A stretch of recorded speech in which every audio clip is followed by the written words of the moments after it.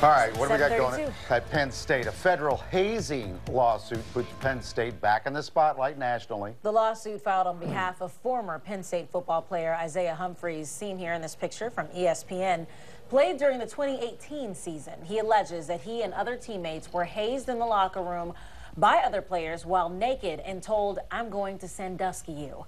Reference to Jerry Sandusky, who you know was convicted of child sexual assault. Humphries says he reported the hazing to Coach James Franklin, but no action was taken.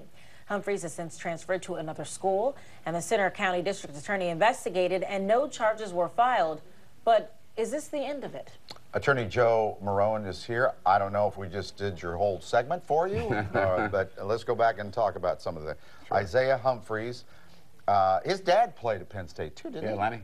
Lenny played. He played pro ball. Played for the Colts. For the Colts. Yeah, he banged around a little bit, but he's a pro ball player, and he was vested in Penn State.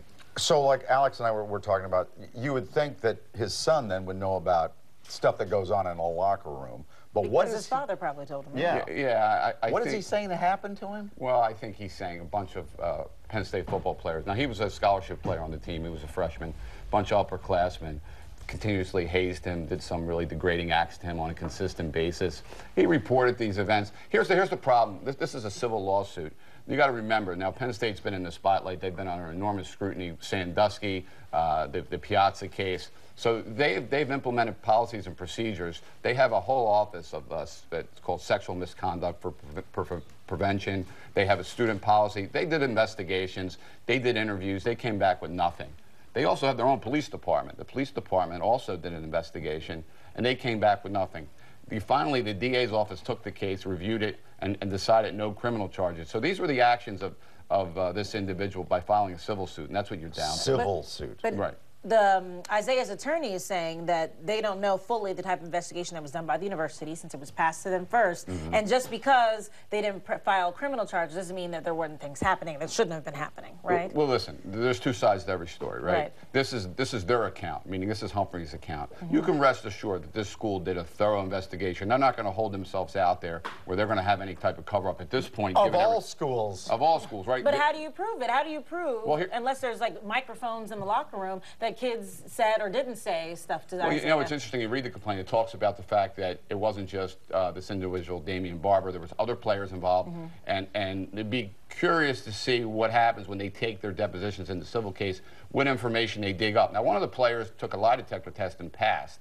So I don't think the evidence is going to equate to hazing. I think there was a level of harassment here. I think that this fellow just wasn't happy at the school. Things weren't going his way. He was a scholarship player. I think they wanted more out of Franklin, the head coach, who got sued, by the way. They sued the head coach. They said he didn't live up to his duties to protect him. By they, you mean Humphries? Humphries sued Franklin, the head coach. He's suing Penn State, the coach, and players, That's and right. some players. One player. He sued one player. And I think that one player is probably the person who has the most culpability. But he's going to try to bring in other players. They're going to take their depositions. They're going to do investigation. And if they can get enough evidence to show that it may have happened, they're going to get some money. That's what this thing's all about. It's about money. And the money would come from Penn State. And you can rest assured it'll be a confidentiality agreement. It'll be signed. He'll pay some money, and he's going off to another school. And again, this is your opinion he's already from looking at Cal Berkeley. Yeah, he's already in another I think school. he's already there. He's out of there. And I think that's why. I think this is a little bit sour grapes, too, as well. But I That's your opinion. Yeah. Well, it's not my opinion. Material. Listen, there was a thorough investigation done by this school. There's no way the school is going to let this go uncovered. Yeah, but...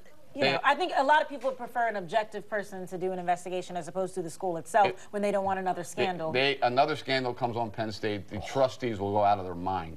So you can rest assured that there is no wrongdoing as far as hazing. Was there harassment? Was there misbehavior? But where's Maybe. the line? Where's the line between harassment and hazing? Well, that's why they filed a civil suit. They're going to do their own digging. Right. And Humphries took the matter in his own hands. He hired a lawyer and he sued them. Yeah. Which is probably the smart thing to do. By the way, we did get a statement from Penn State. The university says the Office of Sexual Misconduct Prevention and Response and the Office of Student Conduct carried out investigations of the plaintiff's claims independent from the athletic department. In addition, Penn State police investigated related allegations and forwarded the results to the Center County DA. The DA reviewed the case and decided that no charges would be pursued. So Penn State is saying, like you're saying, Joe, that they did their due diligence and they didn't find anything. And I don't think they're going to want to have to stand on those words and then look foolish and let it blow up in their face. True. So we'll see what happens. Let us know when you hear. I will. All right, Joe. Thank you, Good Joe. to see you. Always As good to always. see you guys. Great time, man. You got it.